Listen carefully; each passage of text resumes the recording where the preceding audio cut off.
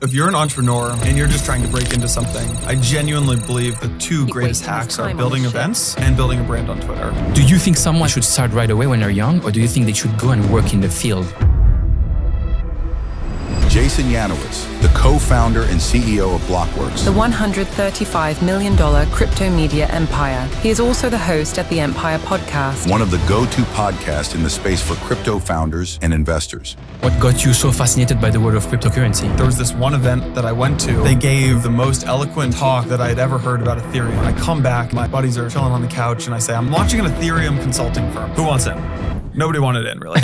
How did raising $12 million change the way you operate the company? It's a promise to someone else to get them a return on their capital. You can raise a lot of money for a software business and have more success than someone who raises less money. With media, it's just a trust game. And what those companies fail to understand is that you can't spend money to buy trust. So you just shared with me something you've been afraid to share publicly until now.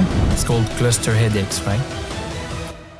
Yeah, so they're known as suicide headaches. The rate of suicide in people with cluster attacks is between 9 to 11 times than the average population. It's not that people want to kill themselves or that they don't like their life. It's that they want to get rid of the pain in the moment. Jason, you told me you were reading 3 books about history at any point in time. Yeah. What's your biggest prediction for the next 12 months? I think we are going to go into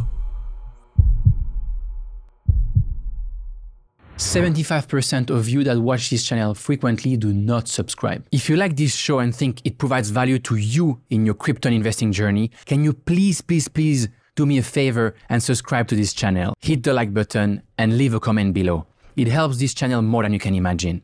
The bigger the channel, the bigger the guests and the better the conversation. Thank you. Today's conversation is supported by Jupiter, the most used decentralized exchange in crypto and the largest DEX by volume on Solana. Mentor, a leading Ethereum layer 2 with more than $2 billion in total value locked and $3 billion in liquid treasury. And Astar Network, a scalable network connecting people to Web3 through entertainment, blockchain development, and community events. The problem is getting good quality people in a studio. Yeah. So that's why I'm in the US, yeah, but it's right? like I'm in the US. Lex does that. Joe Rogan does that. Exactly. Like, I think it's just like as you build a bigger brand, people start coming to you. And, yeah. But that's for the moment. That's not the case. So that's why I'm in the US. Happen, yeah. That's why I'm in the US. Yeah. One of the biggest mistakes we ever made was not betting on ourselves earlier that we would be able to build something big. So, by the way, are we live? Are we good? Yeah, like we. Oh. We usually start very organically like that. Oh, cool. So my bad. Continue. Cool. Biggest mistake is not betting on yourself earlier that you could build something big. So Mike and I were both 23 or 24 when we started Blockworks. So we had never done any. We weren't second time founders. We had never raised. We didn't go out and raise a big Series A or seed round or anything like that. And so when there were all these decisions that we made early on that were partly driven by lack of understanding of how big we could actually make this. And also the fact that we didn't have any money, both personally and in the company, means we had to do things that only generated revenue. So we would do these ridiculous things in hindsight, which is like our podcast network. We would go to other people, Pomp, Meltem, Jill, Ryan Selkis, Charlie Shrem, Scott Melker, and we would build their shows for them instead of building our own in-house shows, we thought it was great because we were making all this money, but there was no actual IP and like we weren't building a business. We were building like an agency essentially. Or I remember, Multicoin. Yeah, of course. Multicoin hired us to run their Multicoin summit in 2019. I think they paid us $15K or $20K. We were over the moon because that was, money was so tight. I can't even explain how tight money was. But it wasn't building a business. It was building cash flow that wasn't scalable. So as I look back, I'm like, yes, we had to do that because we had to make money and we had to pay the bills. But man, I wish we started we didn't really focus on building our own in-house content until 2021. And we launched December 2017. So that's 2018, 2019, 2020, where we weren't actually building our own stuff. We were just trying to make money. Before we dive deeper into any of that, you say, we. Who are you?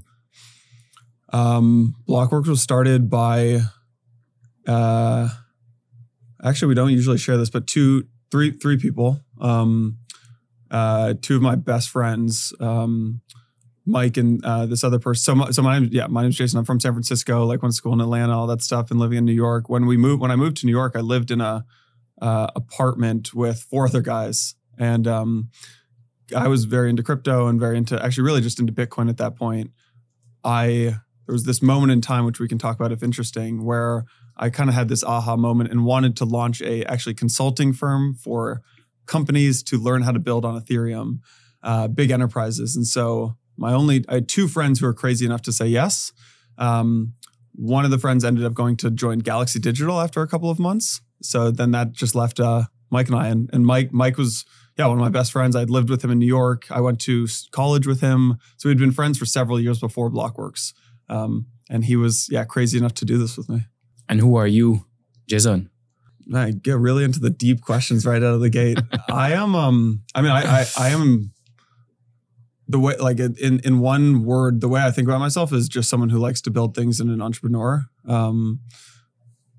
Both my parents were entrepreneurs and college dropouts. I grew up like kind of with a dislike of the system and with rules. Been kind of hustling to make money ever since I can remember. Like whether that's, I remember when I was in 3rd grade buying eBay, I'd buy baseball cards on eBay that had bad marketing and bad graphics and bad copy. I'd bring them home and I'd resell them on eBay, the same card with better marketing. Or I did this whole like multi-level marketing thing in college, which ended up being looking back, not a good thing to do. But at the time I didn't know. So I've always just been kind of hustling to make money outside of the traditional system. I think that's the way that that's the way that I think about myself, is just someone who likes to build things outside of the normal rules. You said both your parents dropped out of college, right? Yeah, my mom went to like 6 or 7 different colleges and my dad dropped out, and they both started their own businesses and both sold their own businesses. Yeah. You said also you almost dropped out of college because you were doing this multi-level marketing scheme, right? I tried. Yeah. So the story is, when I was 18, I went to Emory Emory University in Atlanta. I'm from San Francisco. I wanted, the summer in between college, I wanted some money. So I went to my mom. I was like, Mom, can I get some money? Can I have some money for going out with friends and that kind of stuff? And she said, absolutely not. Why would I? I'm not just going to give you money. So I had one friend who was working at the Taco Bell at the time. She said, go work at Taco Bell with Jake. I said, I'm sorry. My pride is too high. I'm not working at the Taco Bell. So around that time, another friend who's a year older had just come back from university, and he said, look, I'm doing this thing. It's this energy drink thing where instead of spending 40% of the company's money on marketing and distribution and things like that, they give 40% of the, you can see where this goes, right? And I'm 18, like I'm just trying to make some money for college. And I said, wow, what a genius idea by this company. And yeah, they're the official sponsor of the Phoenix Suns and Dr. Oz endorses them. And I was like, I'm in. I'm a very impressionable 18-year-old. And so 40% goes to like what are the exact numbers?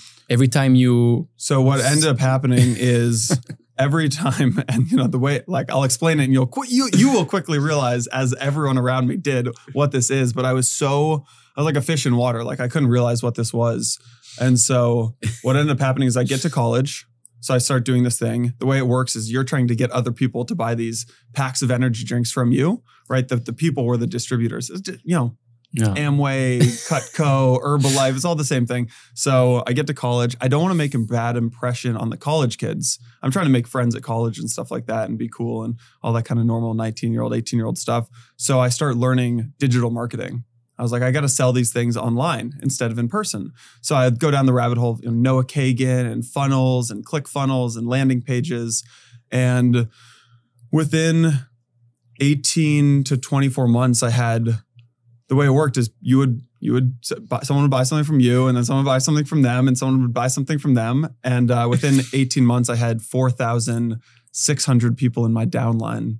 I had 1,000 people in France, 700 people in Mexico, 500 people in Guam, about 1,500 people in Maryland. And yeah, the company gave me a company BMW, and I was traveling around. I was 19 and I was just telling people why, these college kids should stop drinking Red Bull and they should start drinking this, quotes around this healthy energy drink. And so, yeah. How is that different from what we're doing today?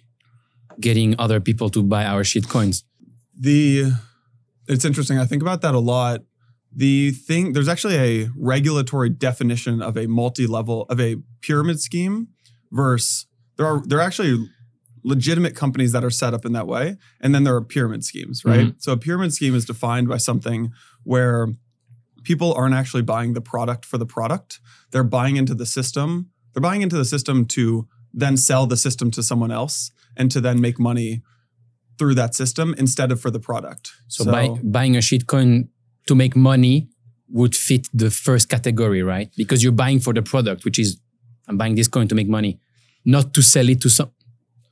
Well, because most people don't think about selling at some point, right? Maybe the smart traders are actually the pyramid scheme guys, right? Yeah, I don't think it's a one-to-one with pyramid schemes, but I do think about this when you see the anon traders who have 100,000 followers, and you can see on chain that they're buying these things up, but they don't fully disclose that, and then they share it on Twitter. It's there's a lot of amazing things that happen in the industry that are not pyramid schemes and all that kind of good stuff, obviously, but some of the stuff that I think happens in late stage crypto cycles ends up looking tough to sell to explain to outsiders, I would say.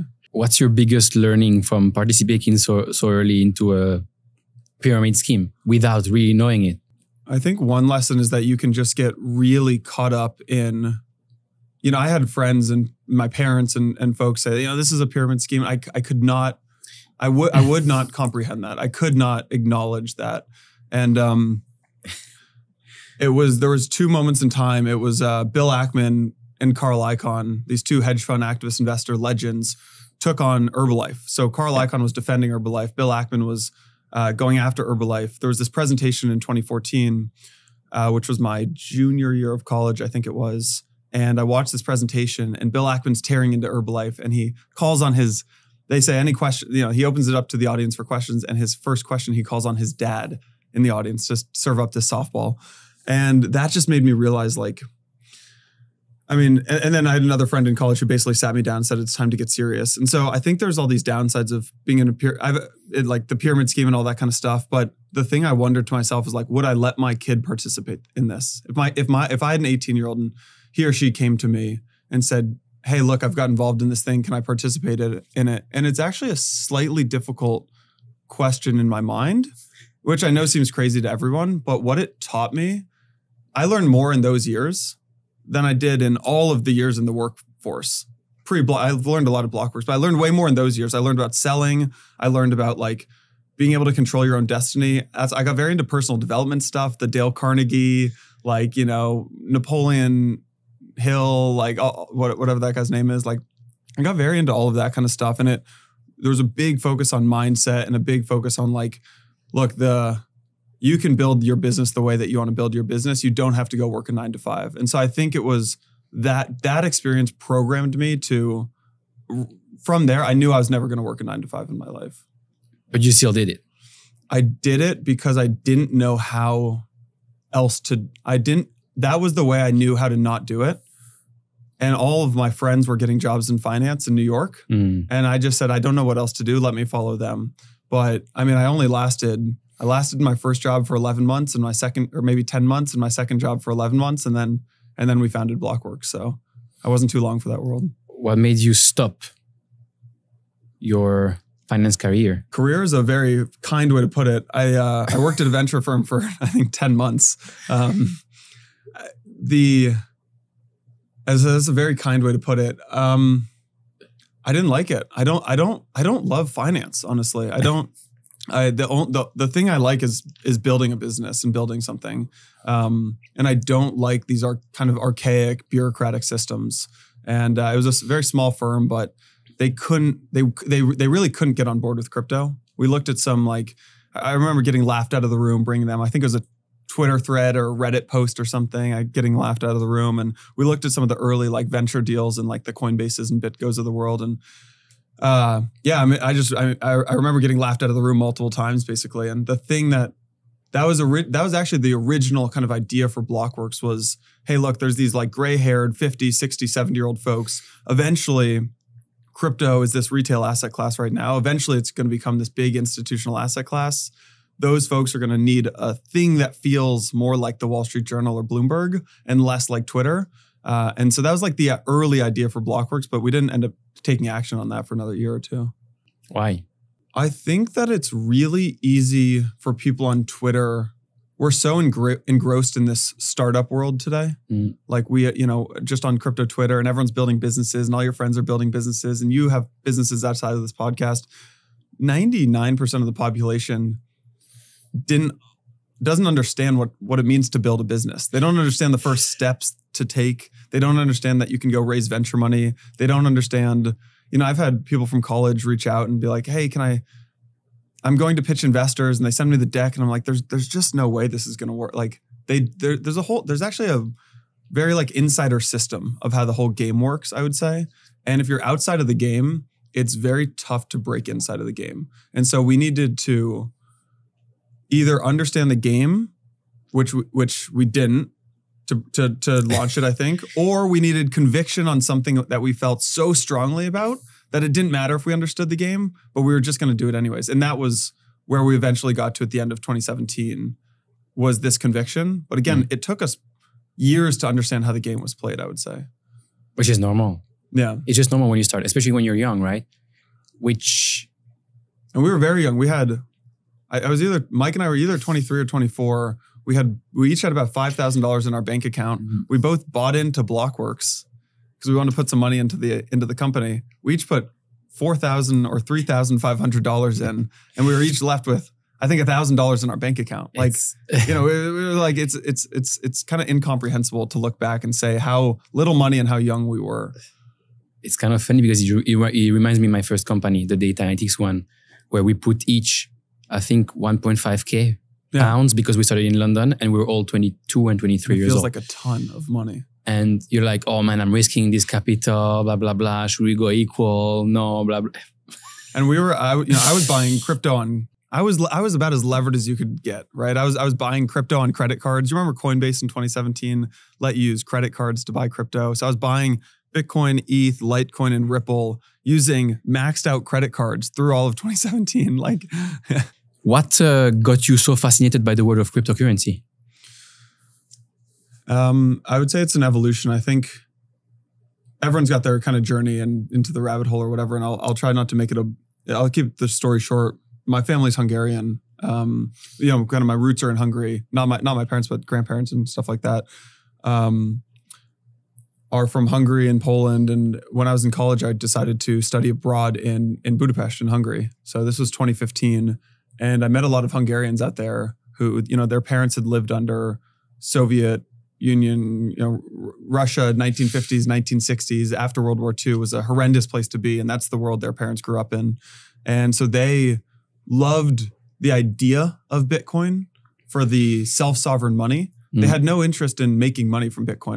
The way Bitcoin was explained to me, I didn't even know it was a way to make money. I just thought, there's this really cool thing that's self-sovereign money, and I'm riding the trams in Hungary, and there's still little cameras on the trams. I don't know if they're on or not, but there's still, like, you can see this old world of communist Russia and Soviet Union and stuff like that. And that was the first time I got introduced to it. I moved to New York. I worked at a venture firm in 2016, looked at some crypto stuff, and then 2017.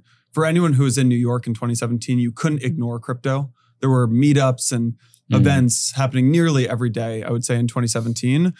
They were incredibly scammy and very Bitcoin's going to bring down the banks. Not scammy, but 23-year-olds and 24-year-olds, a lot of optimism and a lot of scammy events. But there was this one event that I went to. I was really looking for a way out. I started working at this data analytics company. I was looking for a way out, and I went to a meetup at 2 p.m. on a Sunday, hosted by this company called Brunchwork. And Amanda Gutterman, who was she's now Amanda Cassette. She runs this agency called Serotonin, but she was Amanda Gutterman back then. She was the CMO of Consensus with a Y, the kind of marketing and dev arm of Ethereum run by Joe Lubin.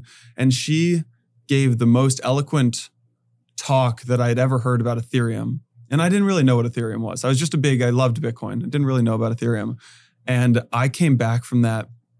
I got there an hour early to that. Oh yeah, so I got to that event an hour early, and there was a talk about how to build a consulting firm happening. And so I think it was by this guy, Sam, I forget his name. So there's a consulting talk for an hour. Then I hear about Ethereum for an hour. I come back and my buddies are chilling on the couch, and I say, I'm launching an Ethereum consulting firm. There's going to be all these companies, Walmart's moving their supply chain onto the blockchain. I'm launching a consulting firm for Ethereum. Who wants in? Nobody wanted in, really. But Mike was working at a consulting firm at the time, and he was really into the enterprise blockchain. He was like kind of into the enterprise blockchain stuff because he was at a supply chain consulting firm, and so he said, "Okay, let's do it. I'm kind of in." And other friend was working in banking and hated it, so he said, "I'm kind of in." We woke up the next day. Mike said, "This is a horrible idea. I hate the idea.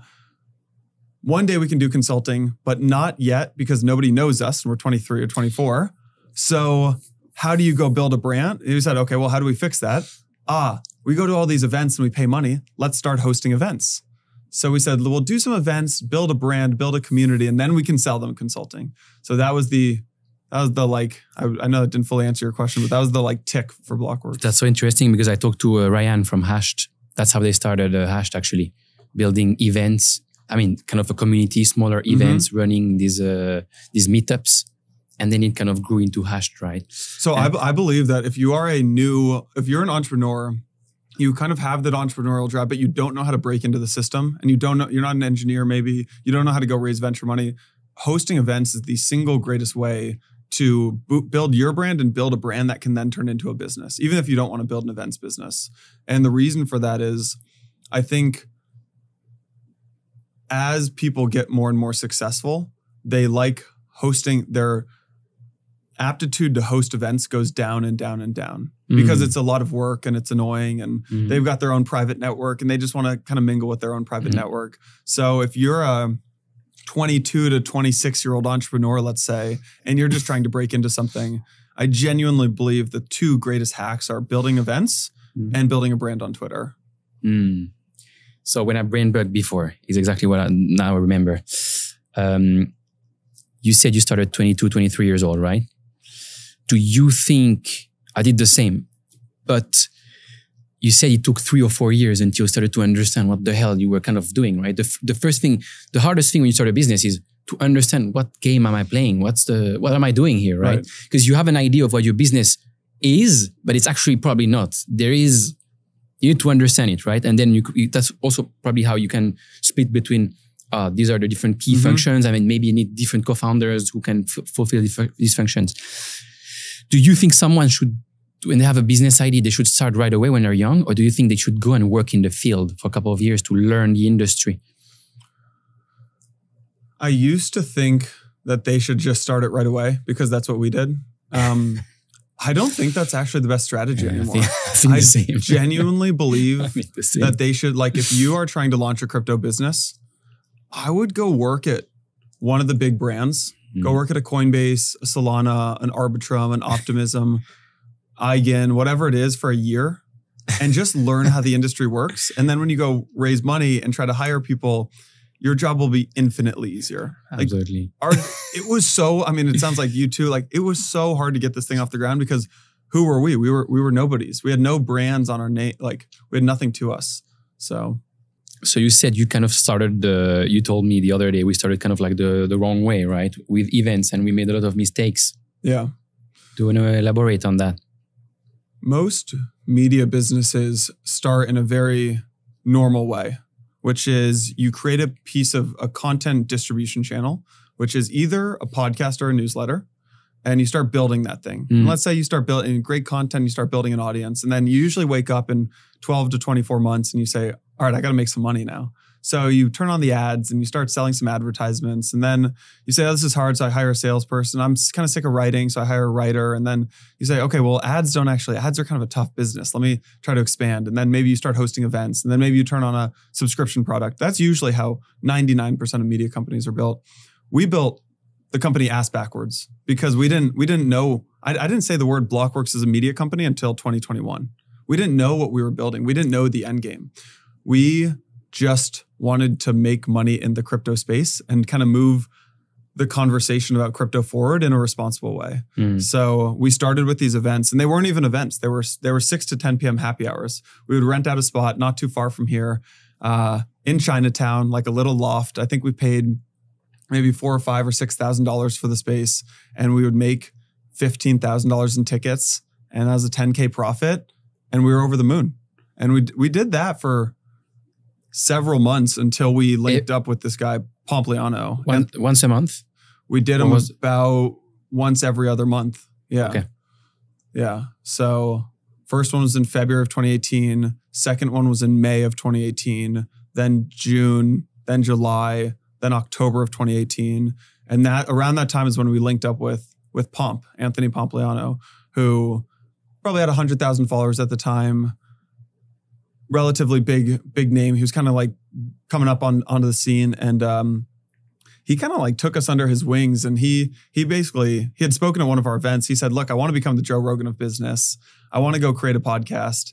Do you know how to create a podcast?" We said, "Absolutely, Pomp. Yeah, we can go create a podcast." We go home, Google how to create a podcast, and that's the way to do it. Yeah, and we set up our first podcast, which was at the time called Off the Chain. Now it's called the Pomp Podcast, and we didn't really have an office at that time, so we would work out of Pomp's office 7 days a week. We'd go in on Saturdays and Sundays. He would go in too, and we would just crank. And that was the start of the podcast business. And then the events, we hired this one woman, her name is Julie, who basically told us, she'd come from the events world. She's like, "What are we doing hosting these happy hours? We got to go big and host conferences." So I can get into that. We bet the whole company and every dollar in the bank account to do that. And that turned into like the big events business. Let's talk about the podcast first. So you said you started a podcast network, right? But you fucked it up from the beginning because you did pods for other people, right? Yeah. You thought I think it's kind of like the normal way when you, especially when you're young, you start a company, you're like, I want to make cash, right? I want to build a consulting business. It's low risk, give me cash. And I think this word IP can be very,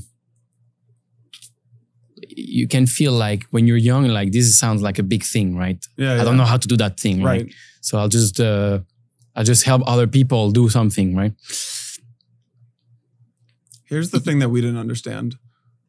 All cash and revenue is not treated equally by the market. So we looked at $1 and said, that's $1. But the market doesn't say $1 is $1.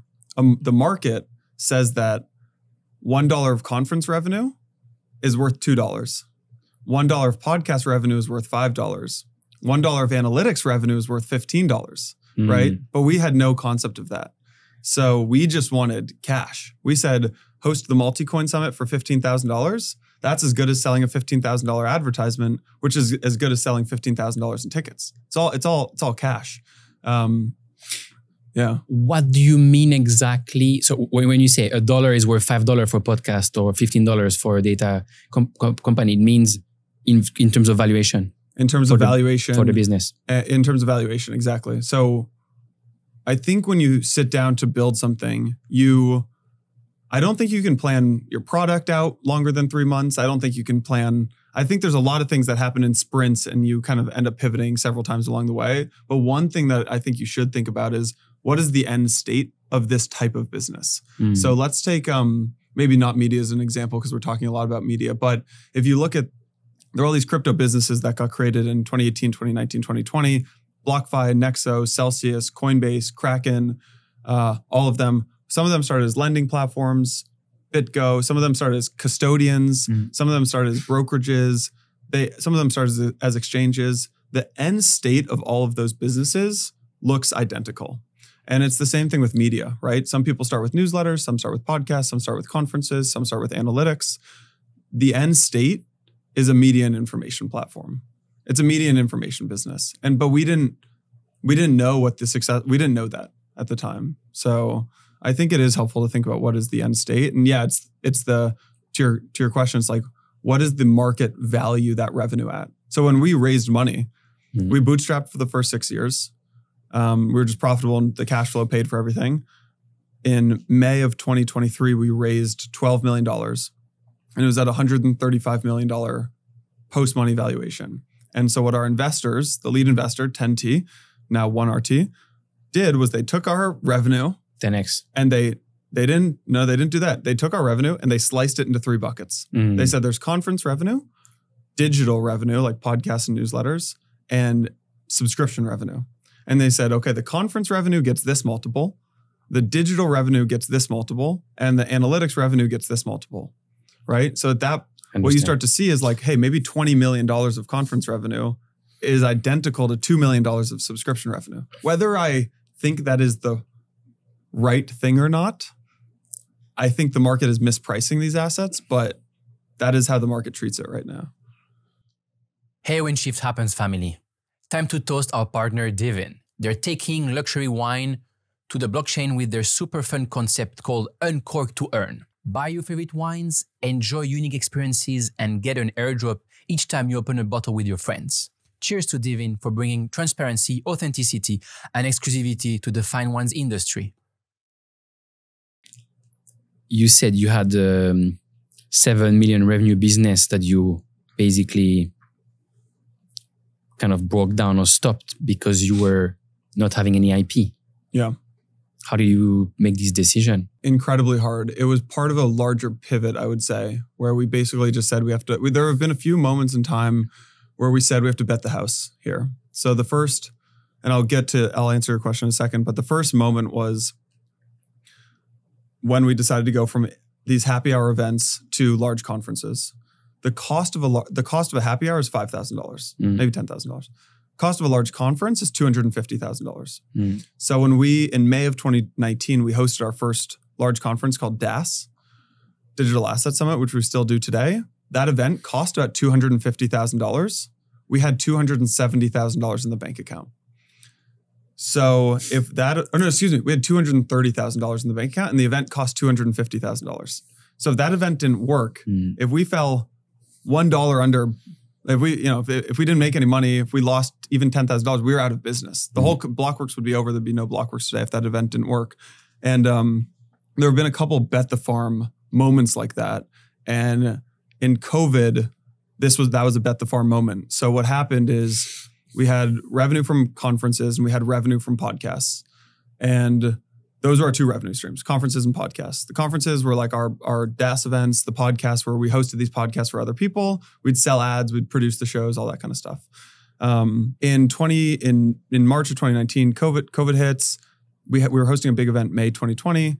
82% of our revenue at that point in time came from conferences. So overnight, 82% of our conference gets wiped. 82% of our revenue overnight gets wiped out in like one wake up call, basically with COVID.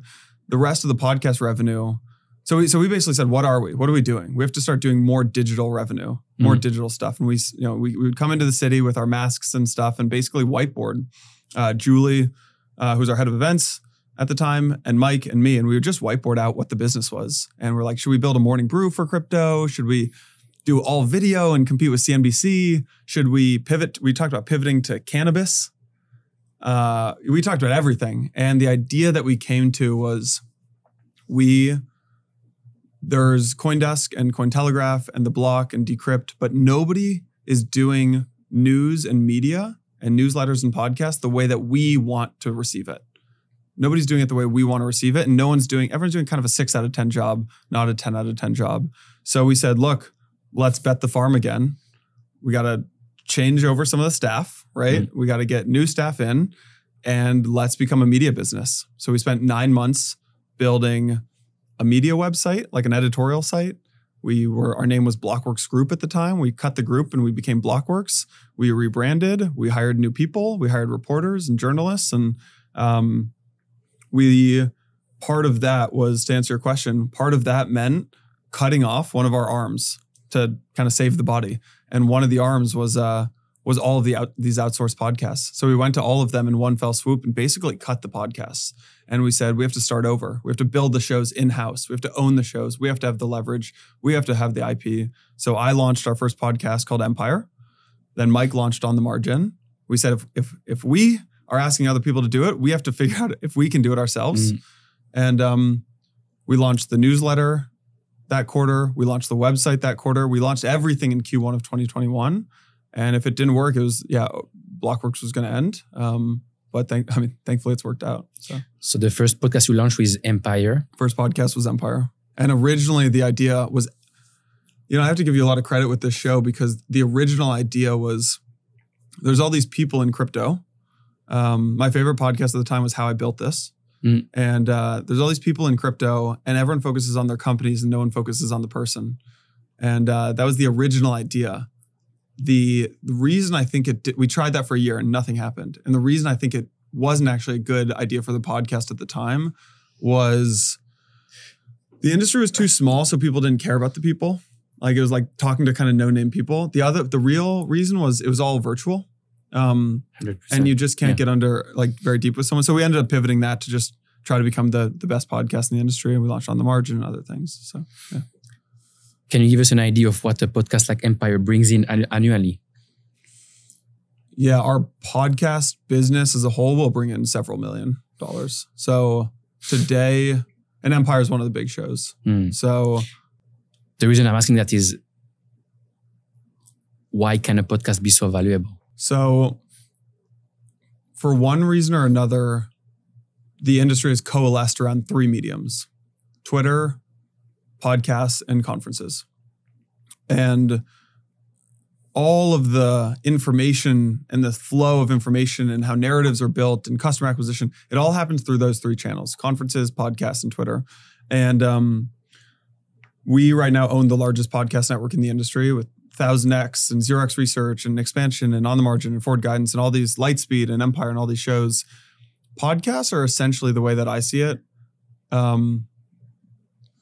they're the most intimate form of advertising and the most intimate form of content consumption. Therefore, they're the most intimate form of advertising. So if you compare like a newsletter ad, a display ad on a website, an ad on Instagram, it's all something that you see with your eyes. But things that you hear, if you like really think about the process of listening to a podcast, most people have their AirPods in. That means the host is deep in your ears for a full hour, right? A newsletter ad, or maybe a social ad, they're scrolling right past it. A podcast, you're in your ear for an hour, and you start to think of the podcast host, if done right, as friends and as like trusted confidants. And the way that I think about it is, you remember influencer marketing? The last several years got really big. I think that podcasts are kind of crypto's form of influencer marketing, right? Because if you buy ads, let's say we sell other things, newsletter ads, display ads, all these other things, all these other ad forms. You're buying it from Blockworks. There's no human behind it. But if you buy ads on Empire, Jason and Santiago are now talking about your product. And I think that's a very, very, very powerful form of maybe not maybe not direct response advertising, but brand awareness advertising. How much do you think businesses value brand awareness versus customer acquisition? Not as much as they should. Not as much as they should. Why?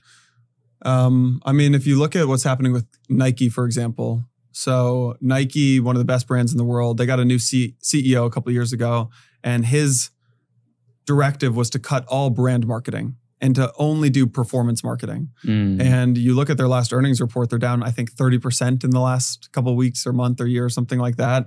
It is a direct result of of moving away from brand advertising into just performance marketing. To tie that into crypto, all these things are commoditized at this point. Not entirely, and I'll get a bunch of pushback for saying that, but like, this L2 versus this L2 100%. Versus this L1 versus this L1, it all comes back to the brand. It is only about the brand and the vibe and the community, and that all ties back to I think the brand directly ties back to the founder most times, but you need to do whatever you can if you're a marketer in crypto to get the brand out there instead of just like, hey, go submit this lead form on our website. Absolutely. Yeah. It's all about brand awareness and association, right? And you want to be, if there is a cool podcaster, for example, like you want to be probably associated to the cool podcaster because everything is a commodity completely. Yeah. Absolutely. Getting back to the conference business, right? Because now we talked about the podcast side. So I want to talk about the event side and then about the data side. What are the hidden economics of a conference business? The hidden economics. So we got a lot of, someone shared our sponsorship deck on Twitter the other day, and we charge a lot of money, right? There's, packages for $1 million or $500,000. And, all the Twitter trolls were kind of coming after us. I think people who haven't ever hosted a conference don't understand is there are a couple dynamics at play. So one is the work that it takes to host a medium-sized conference is very similar to the work that it takes to host a large conference. You're still grinding away. You still have to get speakers. It's just maybe the difference of getting 1,000 attendees instead of 7,000 attendees. But the work that it takes is very, very similar. So the economics push you into doing large conferences. Now, then the question becomes, well, why doesn't everyone do these large conferences? Kind of feels like they do, ETH Denver and Token and stuff like that. But there really aren't actually that many, like very large scale conferences. It's probably Permissionless, Token 2049, Consensus, ETH Denver. There really aren't that many. And the reason for it is the hidden economics is that there's a boatload of upfront costs to a conference. So the only thing that could kill our business, if we miss on podcasts, we miss on podcast revenue by 50%. I have to, tell our board that, and they might not be happy, but that's okay. We miss on newsletter revenue, that's okay. We miss on webinars, we miss on anything else, that's okay. If you miss on conferences, that can put the business at risk. So because of the upfront costs, right? It's the most cost-intensive part of the business, and therefore the largest amount of risk. So what conferences and media and sponsorships and ad revenue in crypto lags the market by 6 to 9 months. So when for example, when let's say market goes up, like in 2017, that market, the biggest consensus that CoinDesk ever hosted was not in 2017 when the market was ripping. It was actually in May of 2018. It was the largest, right? The thing that becomes very tough to do is you have to plan conferences very far out in advance. So you have to book your venues. You have to kind of predict how big the event is going to be. So we just booked our venue for 2026, not 25. And we were fighting against another crypto conference for that venue in 2026. And now our events team is pushing us to figure out where we're hosting it in 2027. So then, it's not just where, it's, well, are we going to have 3,000 people? Are we going to have 10,000 people? Are we going to have 20,000 people? And if you do too small, you're going to leave a lot of money on the table. So that's like, there's a lot of, it's my least favorite part of the business of like predicting what this stuff will look like, because it's always very scary, but it also is if you can get it right, it can fund a lot of the other parts of the business. So yeah, very, very difficult, especially in a cyclical market like crypto, right? It's extremely difficult. So like in 2026, should we have a huge conference, a medium conference, a small conference? Well, let's say you think the market is we're going to go into a bull market in 2025. If the bull market ends in fall of 2025, you could still host a massive conference in the first half of 2026. But if that conference is in the latter half of 2026, you're going to get caught you're going to get caught in the depths of a bear market. So it becomes very, very difficult. So what was your decision for 2026? I can't share yet. But we're optimistic about like. Okay. Yeah, we're very optimistic right now. Knowing all what you know after 7 years in the media business, if you could start Blockworks again from scratch, how would you go about it? I would have bet on ourselves earlier with our own content earlier. We wasted a couple of years not doing that. Here's what I think is happening in media today. So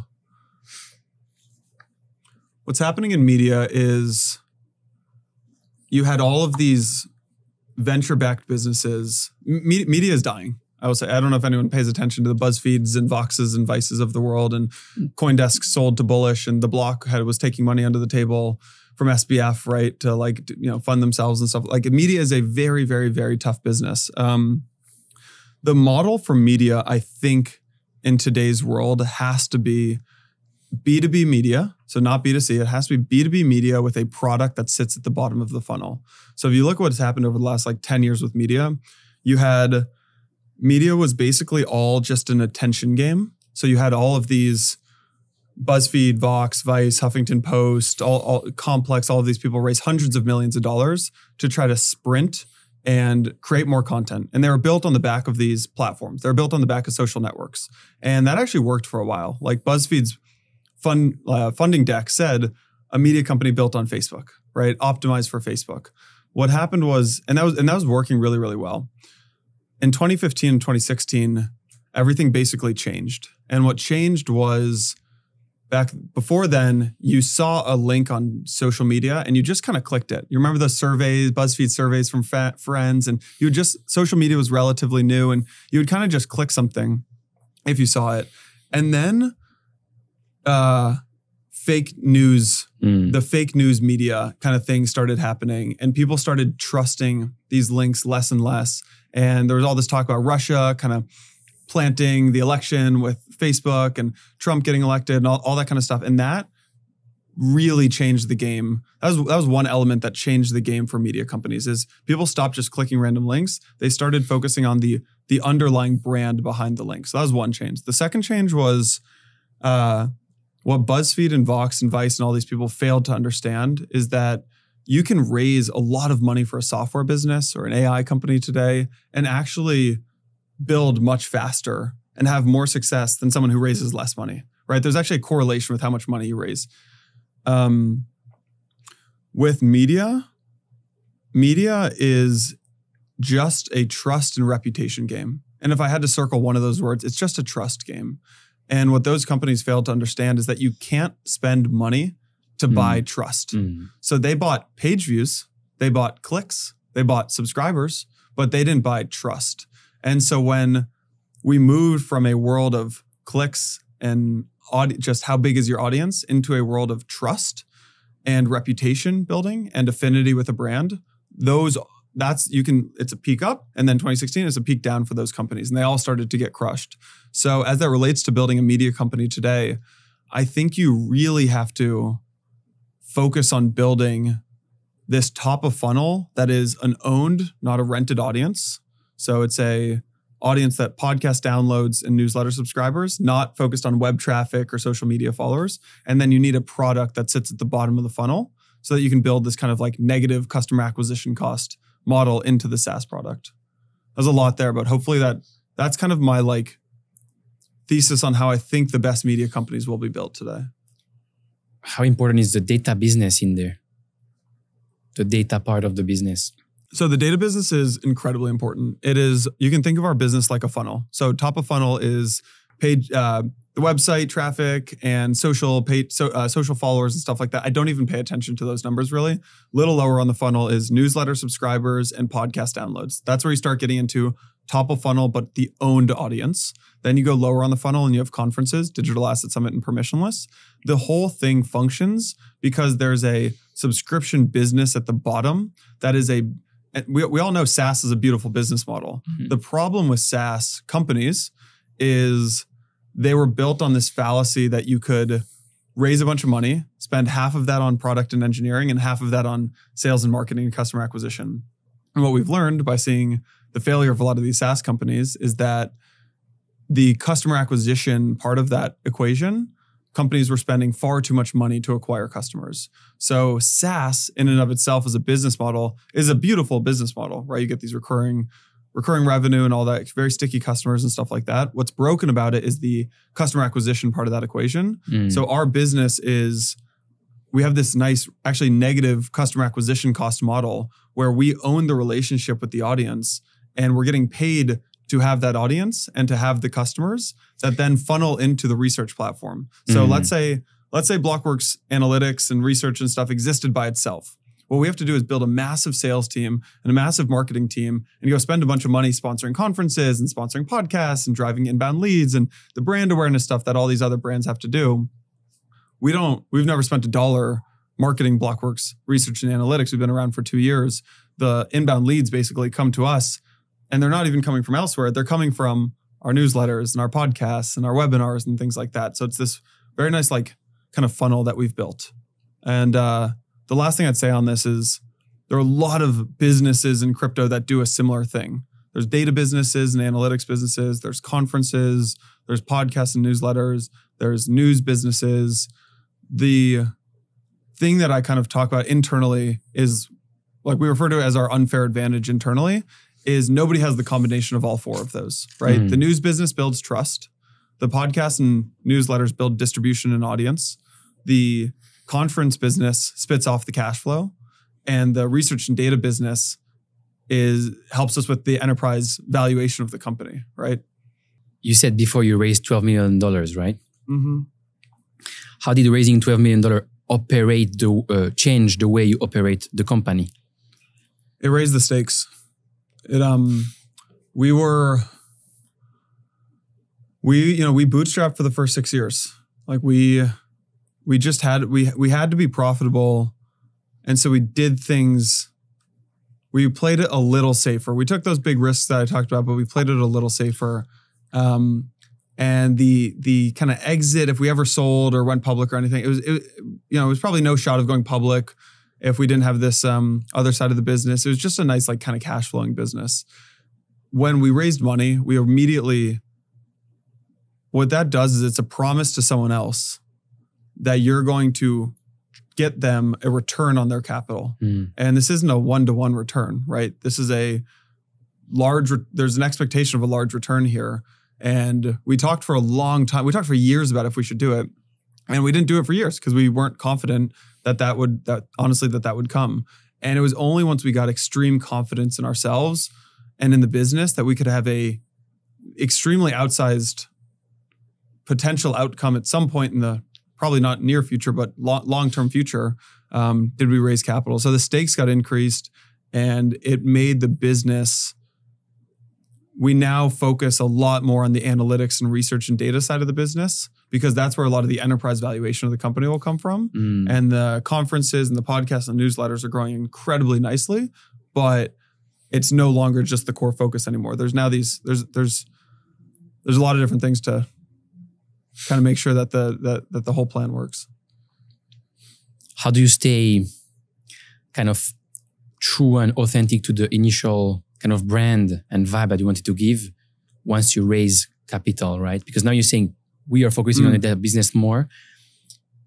Maybe this has or might have affected even the way you do podcasting, right? Or charge for podcasting. Because at the moment you raise money, you kind of owe, as you said, right? You owe to someone and you need to probably make some changes that might affect the brand itself, right? Yeah. So there are things you could do if you wanted to generate short-term cash flow and look good on a board deck or go raise another round. And that I think is maybe that would be tempting to do if we hadn't seen so many failures in that bucket. So let's say an example, like we could take payment for someone to come on our podcast. Like someone would probably pay I'm sure you get this all the time. Like someone could pay $10,000 or might offer $20,000 to be a guest on the podcast. But the second you start doing that, you lose the one word that we circled earlier, which is trust. Yeah, 100%. Right? So if we were trying to absolutely sprint and sell the company, let's say we're trying to sprint and sell the company next year or something. I mean, we're taking all those deals, we're doing all those things, but we don't do a single one of those things because I think Blockworks can get 100 times larger than it is today, but it only works like that if it's built on trust. So it just depends, I think, for the game you're trying to play and the outcome you're trying to make. How do you deal with the pressure that comes with raising money? Thankfully, so we made a very conscious decision not to go do a large raise. We only raised 12 million and we only did it from 3 investors who we had extreme trust in. So a lot of people do these party rounds or they raise from 40 people. We raised from Santiago, who's the co-host of the Empire podcast. We raised from Framework, Michael and Vance, who at the time were co-hosting, actually they still are co-hosting our Bell Curve podcast. So we had deep amounts of trust with them. And then we raised from Dan Tapiero, who's the founder of 10T and 1RT, who has been coming and speaking at our events for 5 years. And so, we had people want to invest over the years, but no one who we really, really, really deeply trusted. And I don't actually feel a lot more pressure. I had these, the day after we closed the raise, went and had these pretty extreme things called cluster headaches, which we can talk about if you're interested, but which was, I think came from the stress. But right now I don't feel like it adds an extreme amount of extra pressure because Mike and I put enough pressure on ourselves already, I think. So you just shared with me something you've been afraid to share publicly until now. It's called cluster headaches, right? Cluster headaches is a very painful type of headache. It usually occurs in periods of frequent attacks known as clusters. These headaches cause intense pain in or around one eye on one side of the head. When did you first experience these cluster headaches? So, yeah, for context, it's trigeminal autocephalalgia, I think is the name. They're known as suicide headaches, and or some people call them cluster attacks. I started having them undiagnosed my junior year of college. So the first time I got them was junior year of college, and then they started coming roughly every couple of years, and then it became every year, and then it became twice a year. And what they are is basically a series of they're called cluster attacks because they come the kind of attacks come in like a cluster, basically, for lack of a better word, and they'll come for about a month, and I'll have 2 or 3 a day, and then they go away. So yeah, I can talk more about the experience if it's I don't know if it's interesting for people. But why is it called suicide headache? The rate of suicide in people with cluster attacks is, depending on the study and the data, between 9 to 11 times higher than the average population. And it's not because people want to. What happens in a lot of these suicides is it's not that people want to kill themselves or that they don't like their life. It's that they're not depressed or anything like that. It's that they want to get rid of the pain in the moment. So there's a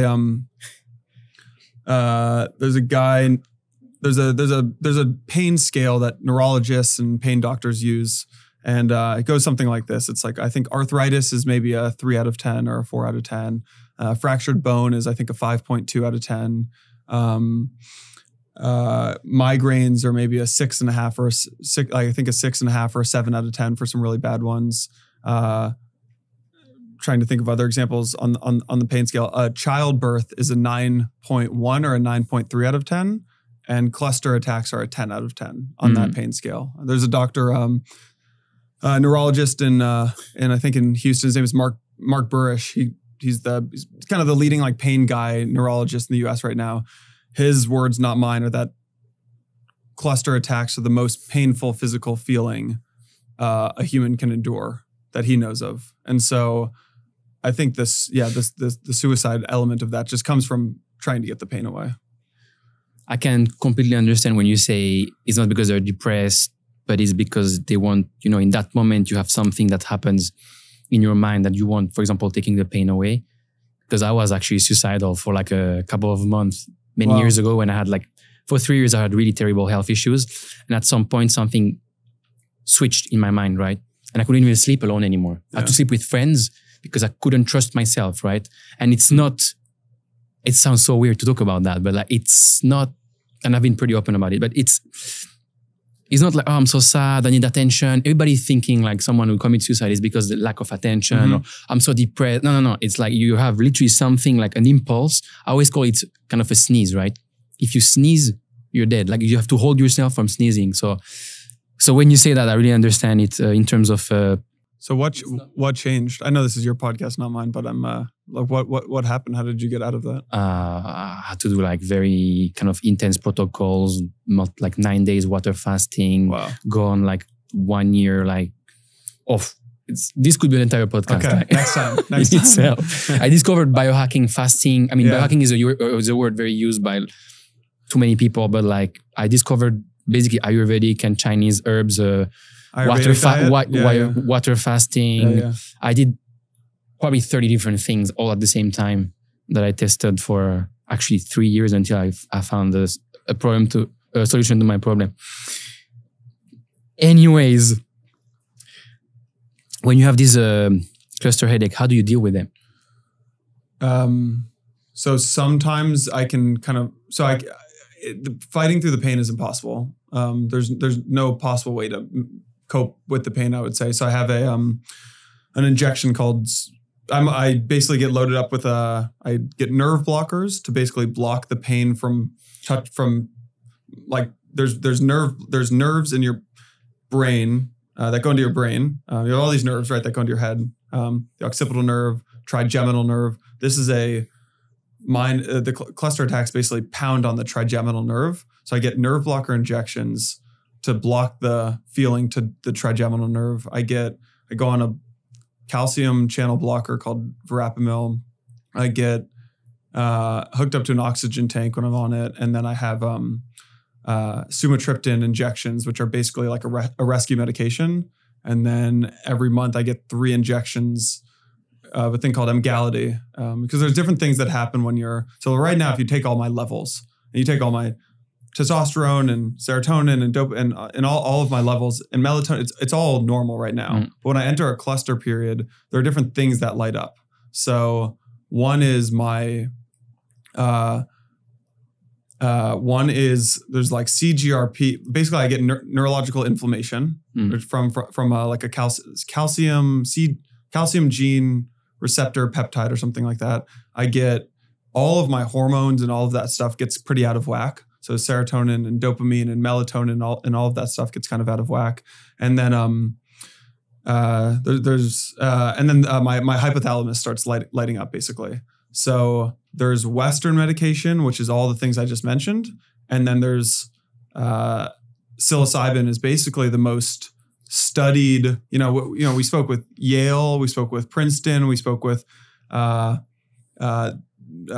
I forget the university in Houston, or maybe it was University of Austin. We spoke with Johns Hopkins, the places that are doing cluster headache research. And they said, look, there's Emgality, there's verapamil, there's sumatriptan, there's all these things that you're taking, but we've had really good studies that are showing that psilocybin is just as effective or nearly as effective as, or maybe even more effective than some of these other things. So, and the reason for that is psychedelics break down into, I'm forgetting the scientific name for them, but it's like, there's one bucket, which is like psilocybin. There's psilocybin, LSDs, LSAs, things like that. And then DMT, 5-MeO, DMT, things like that. And then there's another bucket, which is more like, I'm forgetting that ayahuasca and what is it, mescaline, whatever the name is. The first bucket breaks down into LSAs, LSD, things like that. The first bucket those are known as triptans. And triptans are psilocybin. So if you actually look at the molecule of psilocybin next to the molecule of the rescue medication I get called sumatriptan, right? My rescue medication is literally called sumatriptan. Psilocybin is a triptan. The molecule nearly looks identical. So they've started, doing a lot of studies with psilocybin, and there's been some pretty amazing results as well. So my current neurologist is pushing me to do basically experiment with that. Haven't done it yet. The worst cluster period I ever experienced was last summer. Was July. It usually lasts for about 4 to 6 weeks. This lasted for 3 or 4 months. It was July, August, September, and October. And basically entered a period. I had to take a couple weeks off of work. I couldn't respond to Slacks. I couldn't be on the phone. I just kind of sat on the couch and watched TV and just couldn't. And just 2 or 3 times a day I'd get my cluster.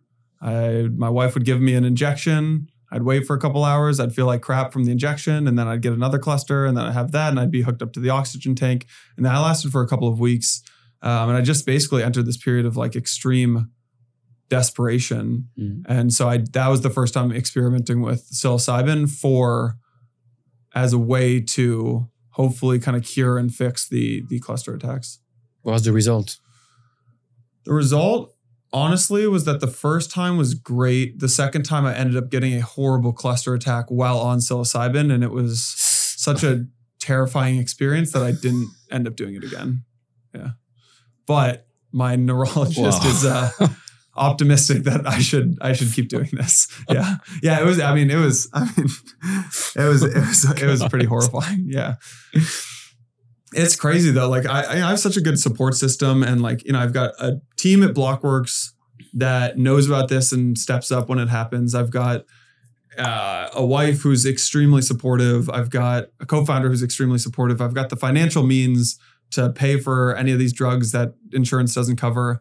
And as you go through this, like, you just realize how messed up the healthcare system is, and how horrendous. I mean, there was just a psilocybin MDMA was supposed to be approved for vets last week, and it got denied. And you just, like, everything from the, like, approval of these drugs all the way to, I'd have to spend candidly, my wife would spend it during this time, like 3 or 4 hours on the phone, trying to get the oxygen tank refilled. And it's, I've got everything in the world you could ask for, from a support level, and from, I'm a naturally very happy guy, and from financial means. And even for me, it's extremely tough just dealing with the I'd put quotes around, like, the system or the bureaucracy of getting help around this time. It makes you think. Absolutely. Yeah. I remember when I was I got fucked by the healthcare system itself. I was taking a pill that was supposed to help me, and it destroyed me even more. And then you're supposed to take even more pills, which I didn't. That's why I went the kind of alternative medicine way and fasting way and all that stuff, right? But what I realized was, and thank God I was building my first company. So, I was sort of, but I was spending probably half of the time in bed looking at the ceiling, right? But and then selling for the rest of the time, and I was a bit lucky to manage a few of these sales. So I had enough money to pay for, or again, as you say, right, for all these, psychologists, CBT treatments, everything. But I was just realizing, man, it's really a vicious circle, right? Because first, no one understands anything. Second, no one really seemed to care. Like, everybody's too caught up, even like doctors and the whole system, right? Then they try to sell some pills, but these pills have negative side effects, but they don't really think about it, or they don't really know about it. And then you're just there, you feel completely alone. And if you don't have the means, what the fuck do you even do? Yeah. Because if you don't have the means, you're already feeling like you're being fucked by everything, and you don't even have money, right, to take care of your health. It's really, it's so fucked up. Like, it's so fucked up. It's horrible. I mean, there's a really good organization called Cluster Busters. I don't know if maybe one person listening to this might also have cluster attacks, but there's an organization called Cluster Busters, and my wife and I give a lot to them, because they're the only they're like an advocacy organization, like, just trying to help, just help folks with cluster headaches. It's rare diseases are tough, right? Because the money is in cancer and Alzheimer's. It's in cancer because so many people get cancer and so many people get Alzheimer's, and I understand, and the way that the economics work is the money should go into the thing that has the biggest outcome. There's no therefore there's no money that goes into, like, trying to fix a cluster headache, because so few people have it. So it's tough. Why did you wait so long to talk about it publicly? Yeah, my wife has been pushing me to talk about it, or write an op-ed, or there's, like, National Cluster Headache Day, and I think it makes you feel seem a little weak in the eyes of, let's say we were ever to go raise another round, or try to sell the company or something. I think there is a perception that does this person have a problem? Are they not healthy? Are they psychologically weak? And even if people won't consciously admit it, I think there is a subconscious that happens there. And I remember, so I got these clusters in July and August and stuff like that, but I was just coming off the back of another period of clusters in February and March. And this is when we were in the heart of fundraising in the beginning of 2023. And the market was like the depths of the bear market. And so I was in another period of clusters. And I remember being on a fundraising call with Mike, and they weren't our investors at the time. And I'm on the call, and I get a cluster headache on the call, and my right eye starts shutting, and Mike can see it because you start crying, like tearing. Your right eye shuts. My whole face starts to droop. And I text Dana, and she comes in the room, and she, like, kind of kneels down so she's not on the camera during this fundraising call, and she gives me a shot in my thigh. And I just, like, it was, I mean, it's intense. So I think I wanted to talk about it on here just because, I think so many founders, the job of a founder is basically enduring pain 24/7. And if at any given point in your company building, you don't feel pain, I think it's the natural reaction of the founder. I'm not talking about physical pain. I'm talking about like mental pain. It is the natural reaction to take on more pain. So I'm not feeling enough pain. There's more I could take on. There's more this company could take on. So you're kind of in a state of pain. And there's this book, I haven't even read it, but some friends have told me about it. It's called The Body Wears the Pain, or the Body Keeps the Score, or something like that. And I think the gist is something like a lot of your maybe mental pain or stress or whatever, anxiety, ends up exerting itself in physical form. And I've just seen, and even in just Blockworks, like I've got these clusters. Mike had to stay in bed for 2 weeks because of pretty debilitating back pain. Like that shouldn't be happening to a 30-year-old. And I think it comes from it's a sign. Stress and anxiety and stuff. And there's so many founders in crypto that go through this. I mean, I have friends and they're rapidly losing their hair, or they have extreme back pain, or they have cluster attacks as well. There's another founder who has these cluster attacks, but nobody feels comfortable talking about it. So I'm wondering if by talking about it publicly, it gets other people more comfortable talking about it. Could be a mistake. Might really regret this. We'll find out.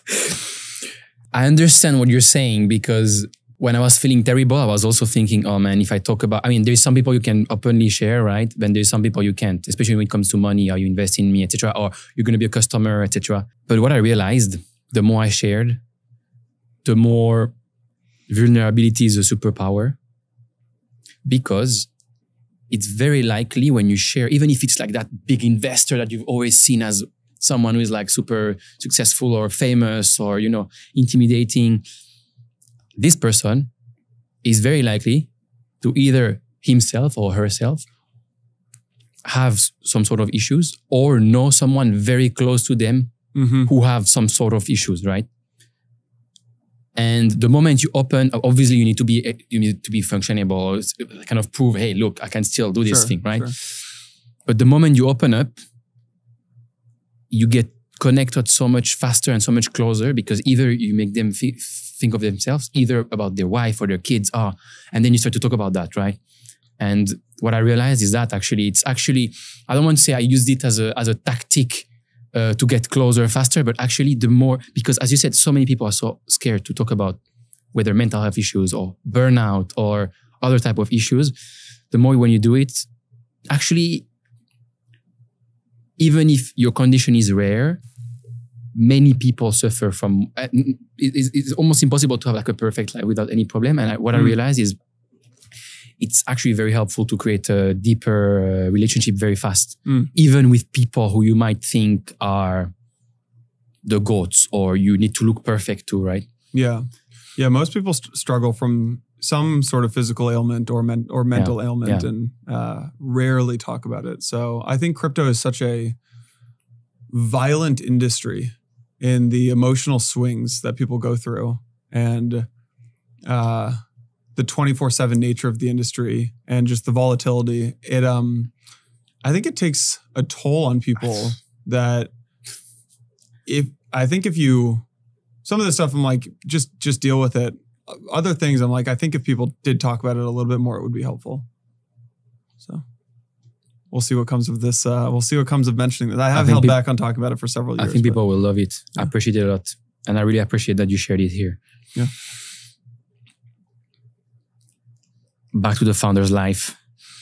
As a founder, how do you see it between execution and thinking, right? Because we tend to be so focused in the execution, but sometimes you need to take a step back and think.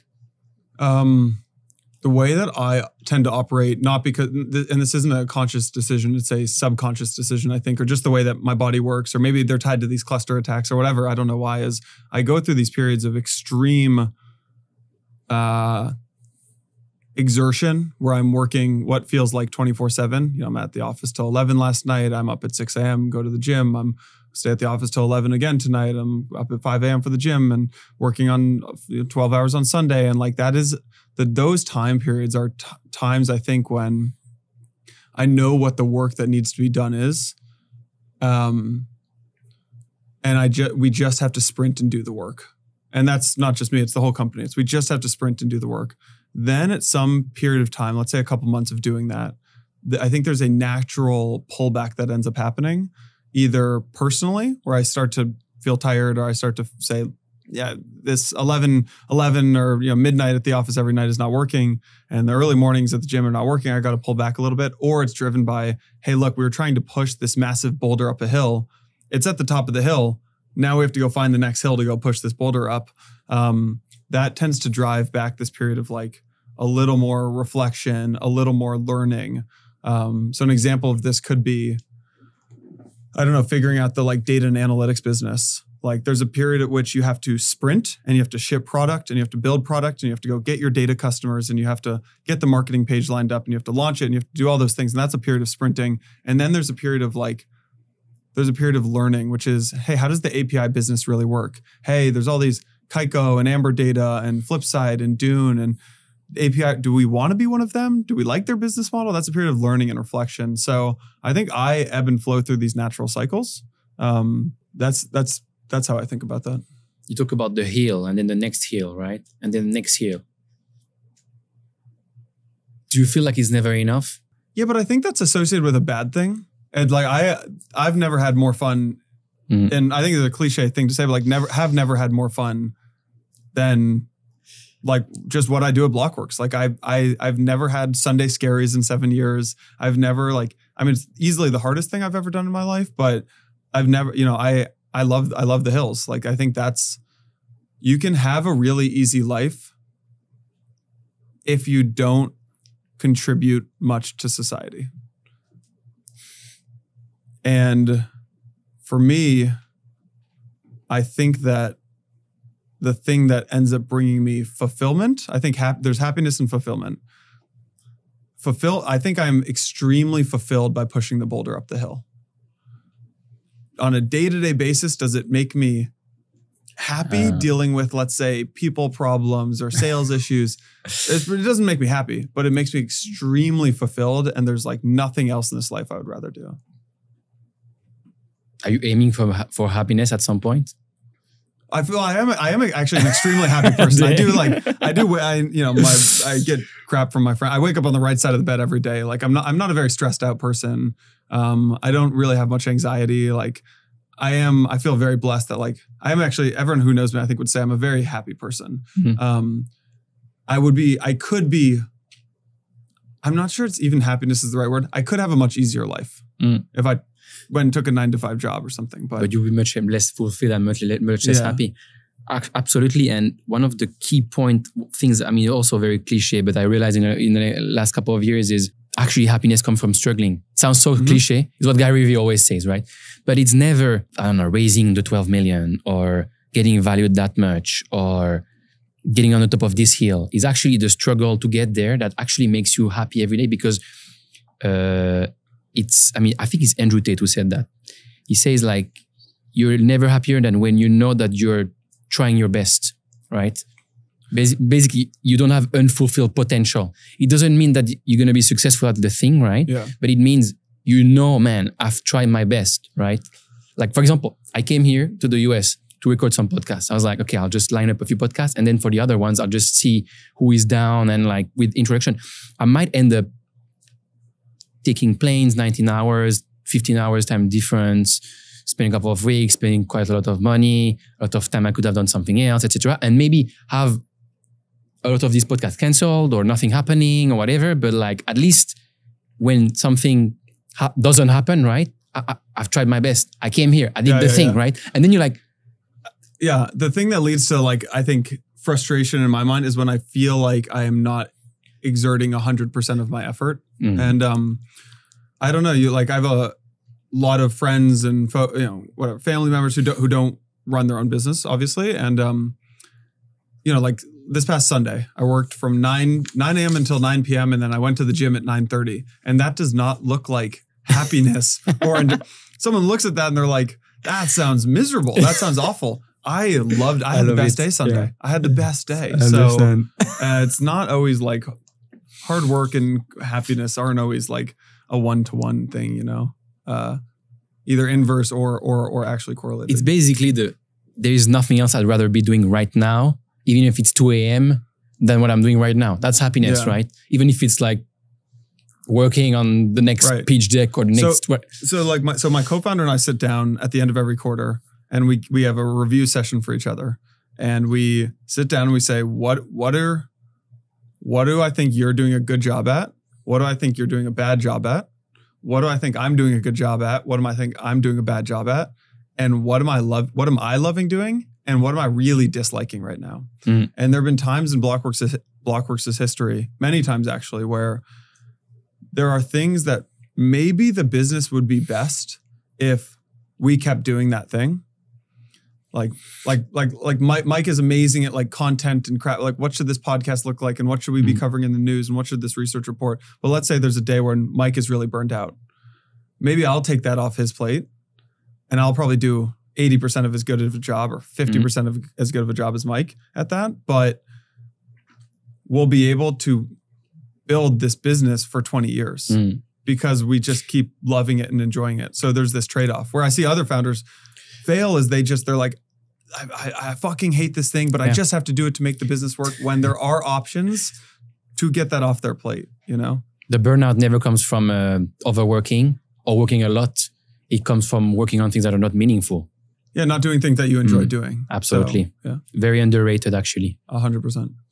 Yeah, but burnout rarely, maybe never in my life has come from overworking. It's not working too much. It's doing things that, like you said, that you don't enjoy and that don't bring you fulfillment, and that you don't. I think there's two types of people in the world. There are people who they end every day and you ask them, how was your day? And they said, it was a great day. I got so much done. I accomplished so much today. And there are people who you say, how was your day? And they say, it was a great day. I had the most interesting conversations. I learned the most interesting things. There's this new idea that popped into my head. Burnout oftentimes comes from when people who get fulfillment in life from achievements and accomplishing things and checking things off to-do lists are stuck in the conversations and ideas bucket. And the ideas people get burnt out when they're trying to do things that are just like trying to achieve and to-do lists and pushing a boulder up a hill. So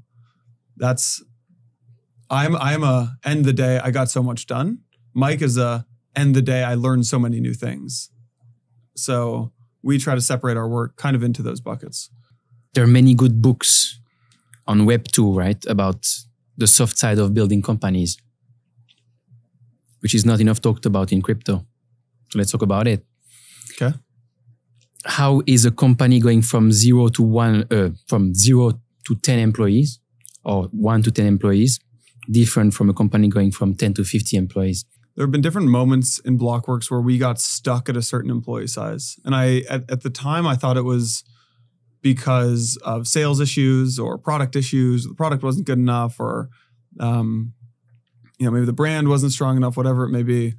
Looking back, I think it was all because of almost organizational like setup. And what I mean by that is I think if you look at companies, they tend to, like 1 to 10, there's a system that works. The founder is extremely involved in everything. And the people that you hire are kind of jack of all trades. Then what starts to happen between like 10 to 50 is people start to specialize in things, but you don't really need like a leadership team or an exec team. You can still have a bunch of like jackknives and jack of all trades and Swiss Army knives and things like that. But around 50 people, you need leaders inside your company. And so we kind of woke up at around 50 employees. I think we got stuck at 50 employees for maybe 2 years. We said, this business just feels so damn hard. Why does this business feel so hard to run? And, we talked to a lot of people about it. And the thing that we realized was we didn't have like a leadership team. We didn't have people to kind of help us run the business. It was just Mike and I and like a bunch of younger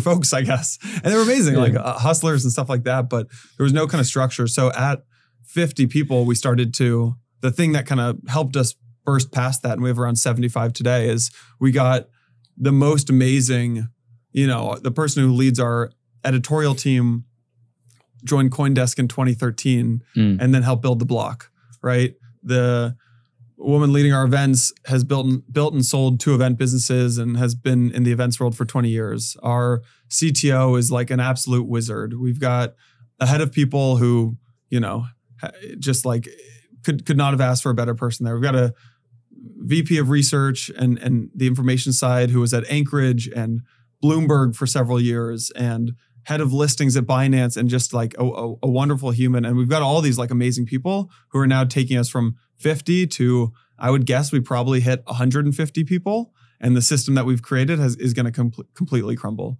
So yeah, when I look out at other founders, oftentimes I see them saying this is something at the company broke, but I don't know what. Something stopped working. Our product stopped working. Users stopped liking us. And usually it doesn't actually come from that. Oftentimes it comes from an organizational thing that is broken, that is trickling all the way down through the front end of your platform into the users. But maybe it's not a product thing that's broken. It's an organizational thing that's broken. One of the most important things to do to go from 1 to 10 or 10 to 50 is obviously hiring people. How do you maximize the chances of hiring the right people at the first shot? We got this wrong so many times, I would say. So the first is I think you need your non-negotiables. So the non-negotiables that we have are we need curious people. So the trait that we need is curious people. And the reason for that is because we've had people join Blockworks. They're the best engineers in the world or the best salespeople in the world, but the industry moves too quickly for you not to be curious. So we need naturally very curious people, the types of people who go down Wikipedia rabbit holes at 2 a.m. in the morning. So you have to have your non-negotiables. For us, that's curiosity. And then that's the airport test. And the airport test is just, if I was traveling with this person and our flight got delayed and we were stuck at the airport bar for 8 hours, am I going to text my friend and say, oh my God, I'm stuck at the airport with this person for 8 hours. What do I do? Or am I going to say, oh my God, that's so cool. I get to have some beers with this person. So, we're at 75 people today. 75 out of 75 are naturally curious and they pass the airport test. From there, I think you can start to get into all the more like kind of cliche, classic advice around hiring. The last step of the thing we got wrong a lot was when we were hiring the leadership team and hiring executives at the company was we ran them through the standard interview process. But what we missed was for that group of people, it becomes a lot more about how you think than how do you do your work. There's how do you do your work, and that's all important, and can you get shit done, obviously. But what we started doing is these in-person, we'll fly someone into New York, and we basically will send them the things that we'll just brain dump on a Google Doc, the problems at the business in their line of business, right? Here are the 3 or 4 things that we're thinking about. Here are the metrics around this business. Here's the context that you need. How would you solve these things? And we'll spend an entire day. We do breakfast, then we whiteboard, then we do lunch, then we whiteboard, go out for some drinks, have dinner, talk more about the problems. Because if you are misaligned on how you think about things, it will never work. If you're aligned on how you think about things, you can let them figure out how to do the work, but it needs to come from an alignment around how to think about the problem. But aren't you supposed to hire people, especially key people, to tell you how to do something, right? Tell you how to do something, yes. But we have a core, the how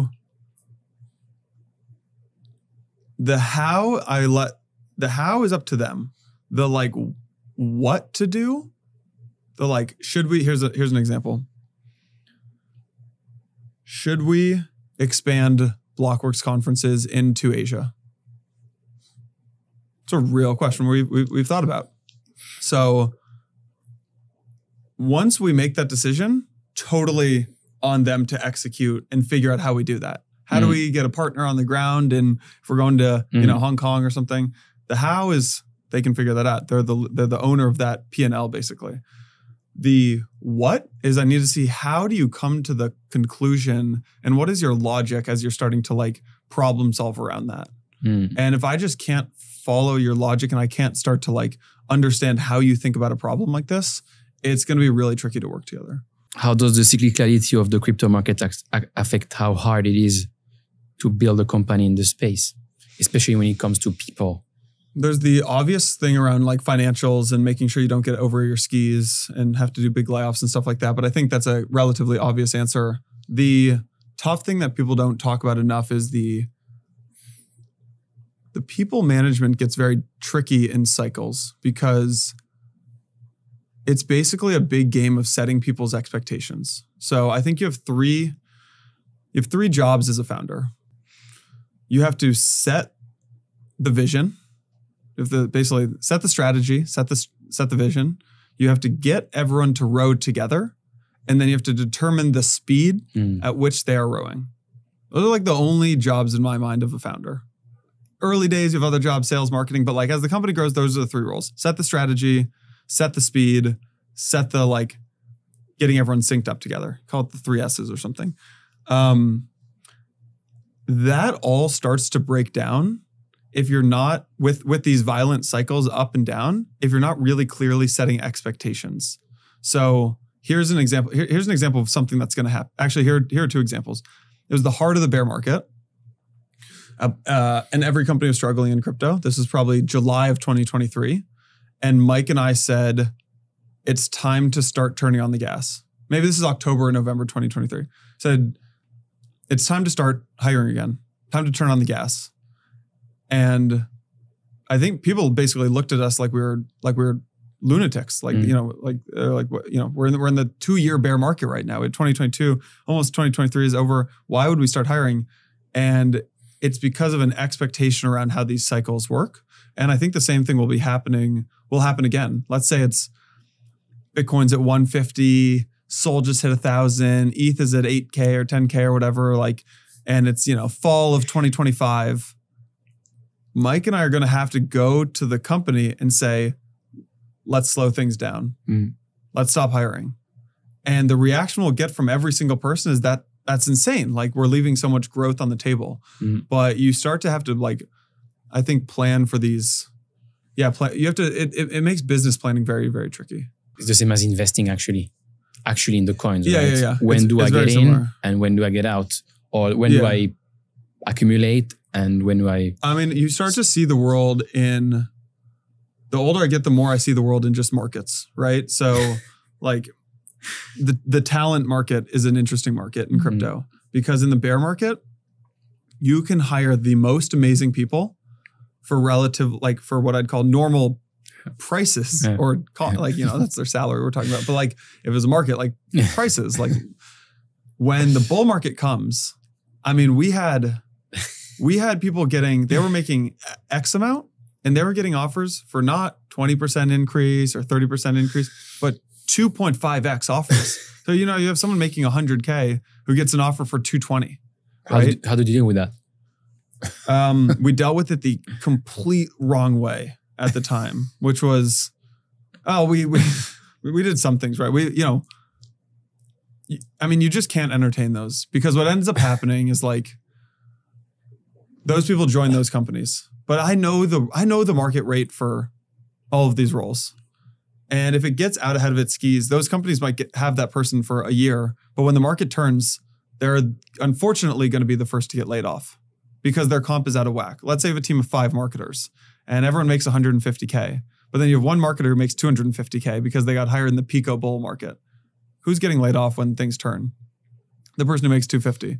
So I think you can't really succumb to those pressures when that happens, and you just have to make sure you have a good rotation bench of people.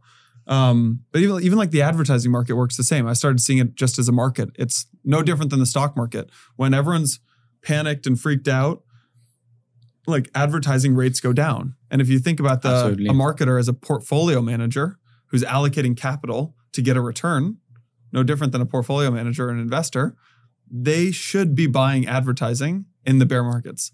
Now Blockworks' ad rates are expensive. They're high because we're sold out through, I think, November right now for a lot of our digital inventory. So now they're paying a premium on the advertising. No different than if you're buying a stock in a bull market. So I've started seeing all these things as just markets. Yeah, but most people don't think that way, right? They don't. They invest the wrong way, whether in stocks, crypto, or in advertising, or in anything, right? You look at well, it's fear, right? Yeah, absolutely. You make fear-based decisions, which is easy. And sometimes there's other variables. It's like maybe if you're an investor, you ran out of dry powder. Maybe if you're a marketer, you've got a budget you have to work around. But the savvy thing is to double down on hiring, double down on marketing, double down on all of this stuff.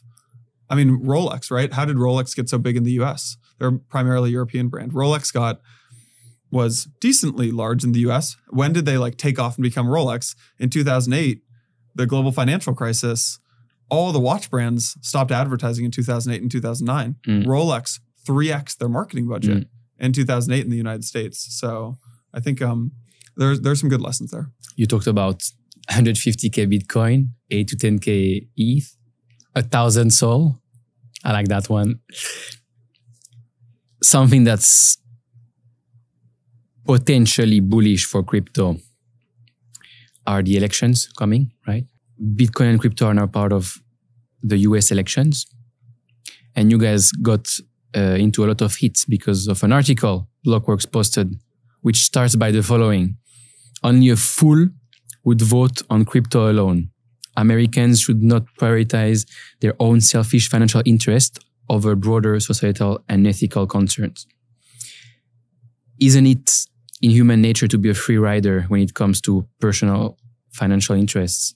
I don't think that article is necessarily about being a free rider. I think Molly Jane, the writer of that op-ed, her take on this was essentially vote how you want to vote. Like vote for Trump or for, at that time, Biden or whoever you want to vote for. It doesn't really matter to me. But she said there's a lot of other things to consider outside of just your monetary interests, and that there's a lot of other things at stake and on the table. But that's what I say when I mean free rider. I'm more saying, yes, people should think that way, but probably most people think, I need to think personally, right? Oh, definitely. Financial interest. The backlash. Most people who are getting angry are free riders, basically, right? Yeah. And so I don't think they're necessarily free. Like, so maybe free rider is the word here, but like the pushback we got was, who are you to say that we shouldn't vote for our livelihood? And I think there's a real concern right now that Trump equals bull market, regulatory clarity, massive boom for crypto, especially in the US, and the Democrats winning. And I think this is the concern right now that people have on Twitter, is that Kamala means 4 years of the same, of maybe it's not Gary Gensler anymore, but the SEC cracking down and lack of regulatory clarity. And that's been really hard for operators in crypto, ourselves included. So maybe the word is free riders, but the main pushback we got was, who do you think you are to call me a fool? The word fool there was pretty intense. And, but it definitely, what I think it did, that article did, was people weren't comfortable having that conversation. So nobody was open about talking about their politics on Twitter, unless you're maybe like a Selkis or something like that. Nobody was. And when I think of like one of the things that Blockworks needs to do before successful, it's move the conversation about crypto forward in a responsible way, and to always sit at the cutting edge of crypto. And at that point in time, we accomplished both of those things. It was talking about the intersection of politics and crypto was kind of the cutting edge. No one was really talking about it yet. Now everyone's talking about it. And we moved the conversation forward because people weren't willing to talk about it publicly. We published that, and you had hundreds of people, I think maybe thousands of people, saying, I love Molly's take, I hate Molly's take. And it got the conversation going. Who are you voting for? Oh, tough. There's a long, that is a longer question. Here's what I'd say. Actually, it's not a longer question. It's obviously a very simple question. I could say Trump or Kamala. I think it's very obvious at this point that Trump would be much better for crypto in the United States. And I think it's also obvious that Kamala would be better for other things. Definitely not crypto, right? She came out with her advisors. It's like Bharat and people like that. Like, it's not the thing that if you're optimizing solely for what is going to make crypto, specifically in the US, go much higher, it's a very easy choice, which is I think Trump. That's my like very PR-y and you answer. want, obviously, like, you are a crypto guy, you have a company in crypto, like you're kind of thinking like these people kind of get angry online, right? When, for example, you might think about, I don't know, you organize a conference, you say, okay, we're gonna have maybe some politicians, we're gonna have some Republicans, and we're gonna have some Democrats, and then people get super angry because why would you have some Democrats that are against crypto, right? Right. I mean, we have this conference coming up in October, Permissionless, and we've got all the L1 founders and L2 founders and the BlackRock CIO and Chris Dixon and Balaji, and but we also have both Republicans and Democrats who we've invited to come speak.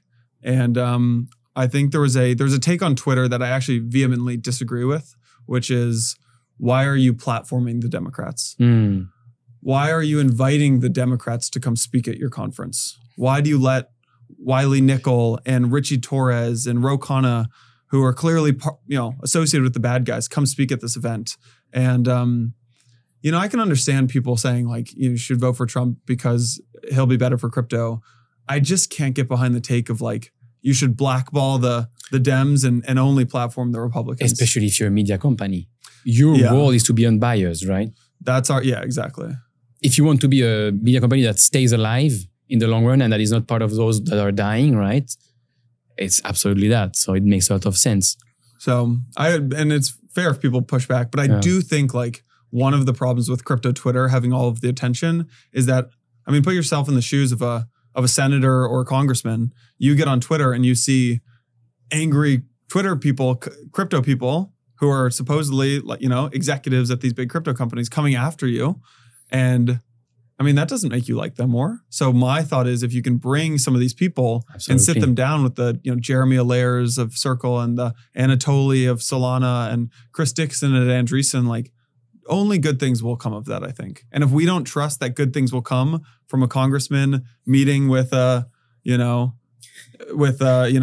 an L1 or of a Chris Dixon or something, like, that's probably a bigger issue right there. But I do think those people are impressive enough and have a clear enough vision of the future and can articulate what crypto needs in the US that it's only beneficial to put those people together.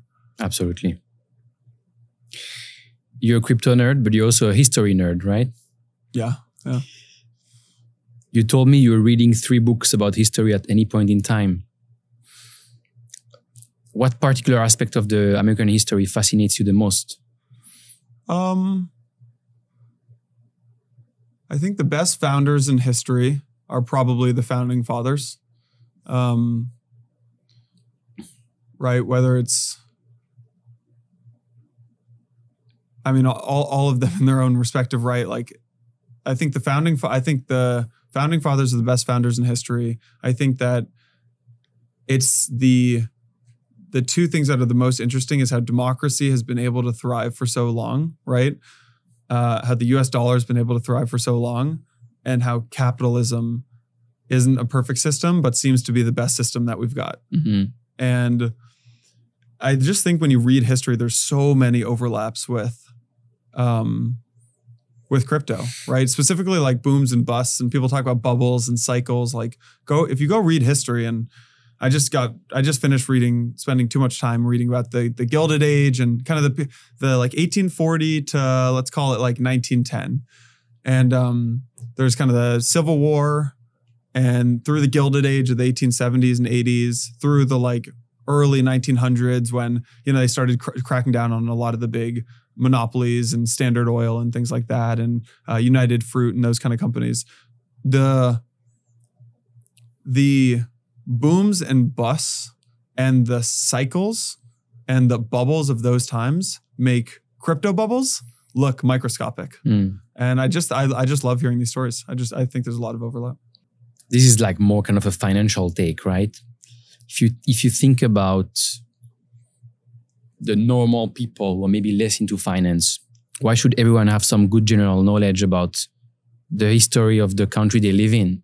because I think it will give you pride in what's been built so far.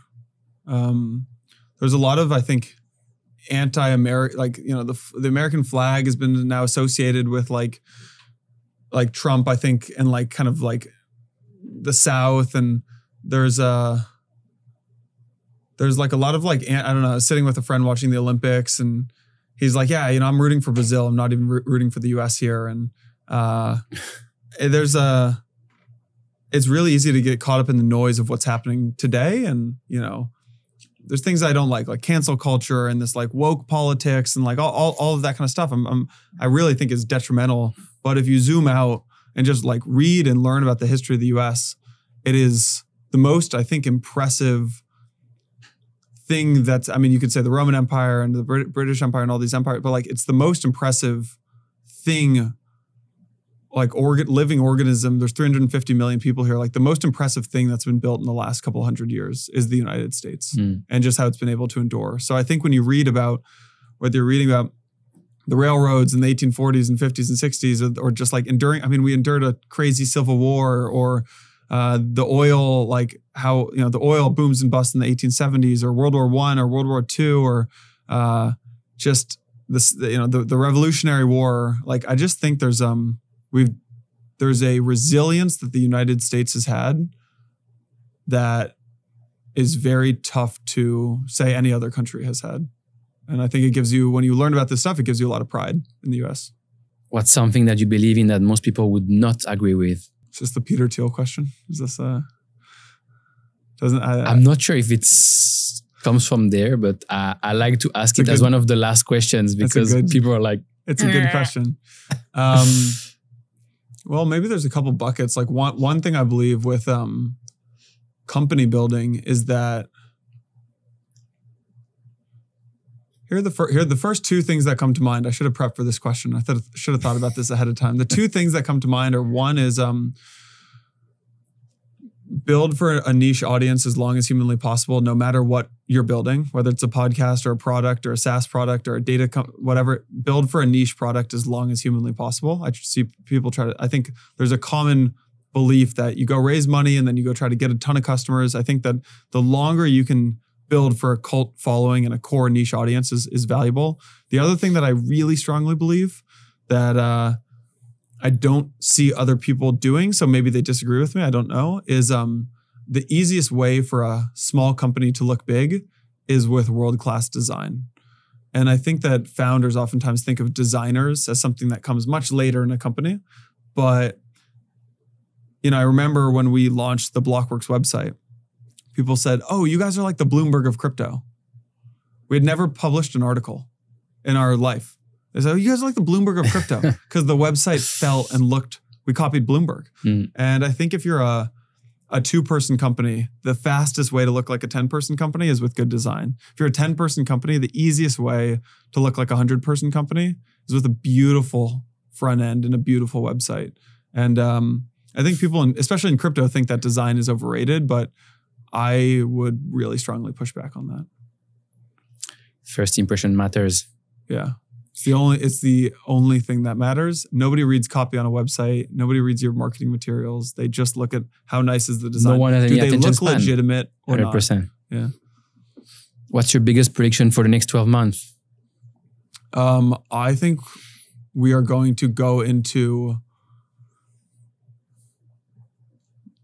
a bull market that people can't really wrap their heads around. There's all this, you know, it's funny, like, you know, prices were going down the other day, a month ago or something, or a couple of weeks ago, and everyone's panicking. If you just zoom out, like, okay, so just zoom out and think about this for a second. Bitcoin hit an all-time high with interest rates being yanked higher to 5%. What starts happening when we are just starting to enter a dollar bear market? So we're entering a dollar bear market. So the dollar's turning over and interest rates are getting pulled down, and we're going into election season. I just think that people are really severely caught up in it's end of August, you know, it's summertime, the market's going to consolidate for a little while. I don't think people understand how violent to the upside a bull market can get until they really see it. And you've got my belief in crypto and my like conviction in this industry and the asset class, like as of today, has really never been stronger for so many elements. Like the ETFs are extremely underrated. If you're a venture firm, like I think you could call crypto the last investable vertical right now. Like consumer, there hasn't been a consumer hit in 10 years, maybe TikTok, but that's it. Fintech, we've maxed out what we can build on ACH rails. AI, extremely centralizing force. Maybe there's Anthropic and Perplexity and ChatGPT that make it, but it's all that power will go to Google and Amazon and Facebook and stuff. There's American dynamism, right? Like Anduril and like these like kind of hard tech companies, defense companies. You need maybe 1 in 100 venture firms can invest in those because they're so capital intensive, and we don't even know what the valuations of those will look like. I think that like what will become really obvious in 2025 is that every venture firm in the world will need again some sort of crypto strategy, and every institution will be able to finally get off zero and make some allocations, whether that's to the Bitcoin ETF, the ETH ETF, whether they start playing on chain. I mean, BlackRock's got $500 million on chain right now. So I think my biggest conviction is that we're going into a pretty colossal bull market, and people seem to be really underestimating that right now. Love it. Asked the same question to Meltem this morning, and she just answered. She said, "Up only." That's. Then I said, much more eloquent than I could, Meltem. Yeah. Then I said, "Can you please explain?" She was like, "No, I don't." And now I have the explanation. And there's my explanation. So, yeah. Thank you so much for doing that, man. That was an amazing conversation. Thank you. It was great. I really enjoyed it. Awesome.